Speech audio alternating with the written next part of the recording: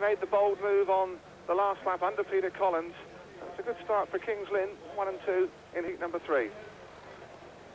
Well, there we have the Speedway machine, pound for pound, just about the most powerful piece of piston-driven equipment in the world. 500cc, of course, with no brakes.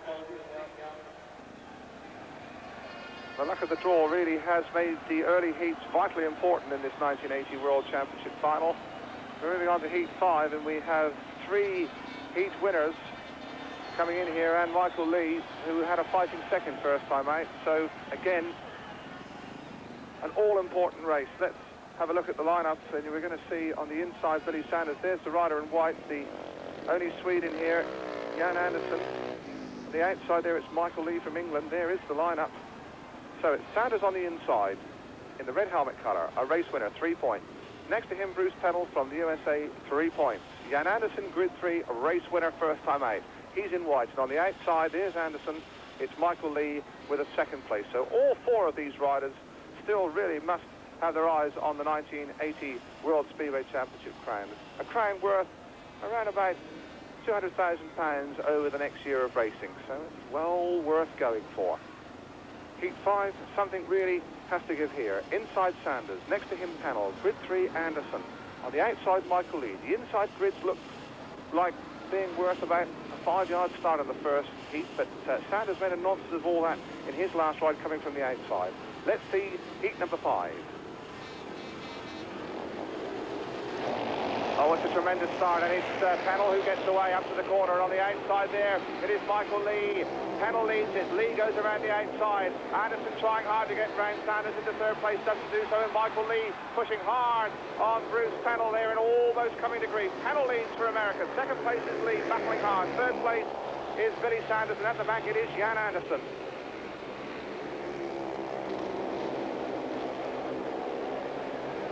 And they really are going flat out around this 400-metre Ullevi Stadium track.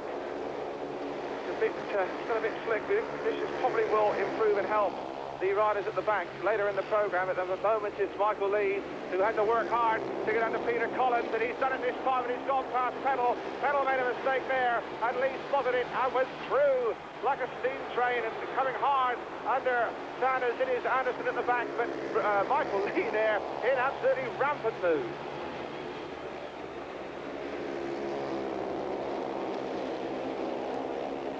So, are England to get a world champion? We wonder, because Michael Lee was second first time out. Pennell there is trying hard, but Lee has come from the back twice, and that looks tremendous. He wins heat number 5. Second place was Pennell, third was Sanders.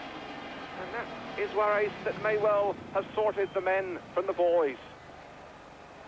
Pennell, always a sportsman, acknowledges that he made a mistake, and Michael Lee, to his undying credit, spotted it and was through as quick as lightning. And on those sort of moments, our World Championships won and lost. Well, here is that incident which really sorted out heat number 5. Bruce Pennell seemed to be in command, just overcooked the corner slightly. Michael Lee, right on his back wheel, saw his opportunity, dived through the gap, and from then on, it was all over. Well, they've all done 2 starts. We thought it was going to be close at the top, and just look at this leaderboard. We have got 4 riders on 5 points to win in the second place. Bruce Pennell, Michael Lee, Finn Thompson, and Dave Jessup, and 2 riders on 4, breathing right down their neck. Billy Sanders and the only previous champion in the field, Peter Collins.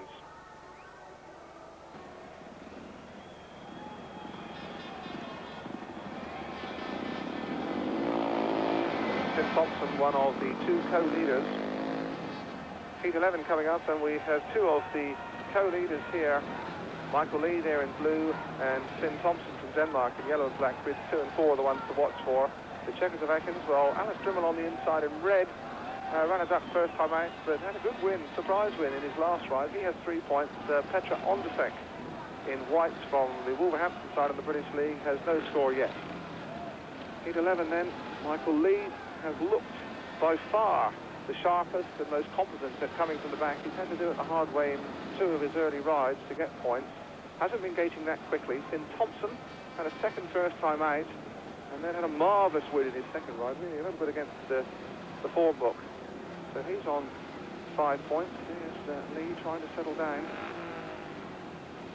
Lee and Thompson almost certainly the riders to watch for, though if Alice Drimmel hops out from the inside, he could be a real spoiler here in heat number 11.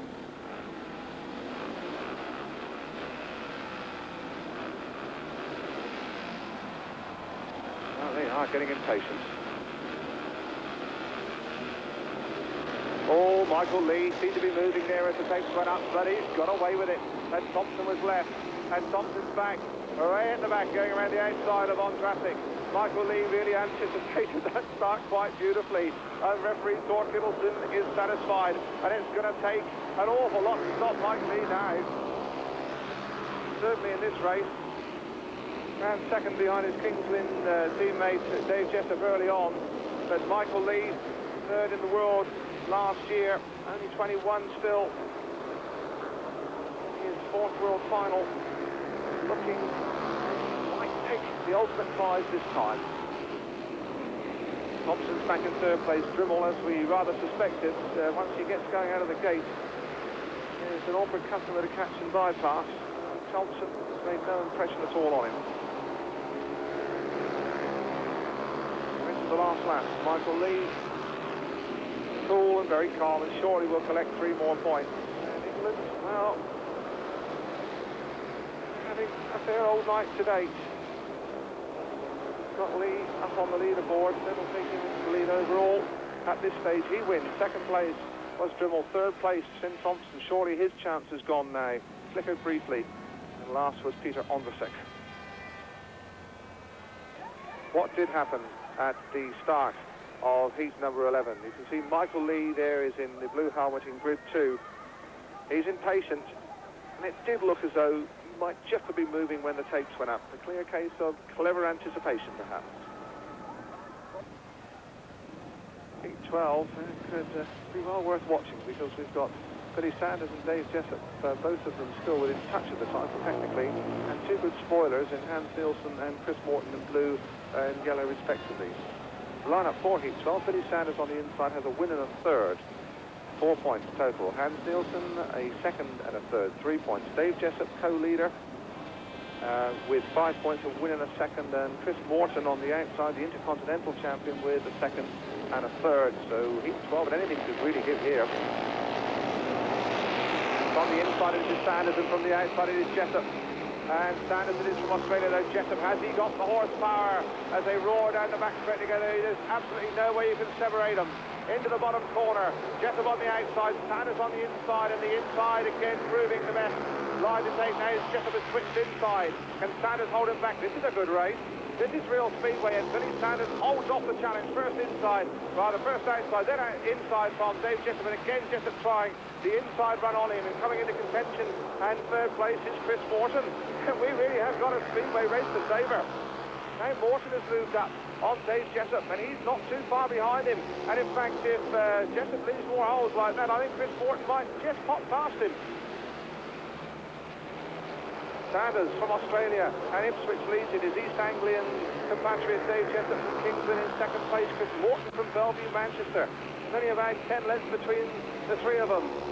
And, well, Sanders really has ridden a very bold race here, and Dave Jessup trying desperately to make up that lost ground. Started co-favourite. He's already dropped 1 point. He can do something extra special. He's going to drop another one. Sanders back in contention. He wins. Second place Jessup. Third place Chris Morton. Hans Nielsen at the back. His chance gone surely now in 1980. So after 3 rides, it's beginning to look good for Michael Lee from England and Kings Lynn. Clearly now with a 1-point advantage with 8 points. Then we have 3 riders jointly in second place. Billy Sanders from Australia, Dave Jessup and Peter Collins from England, and breathing right down there next we have Finn Thompson and Bruce Pennell on 6 apiece.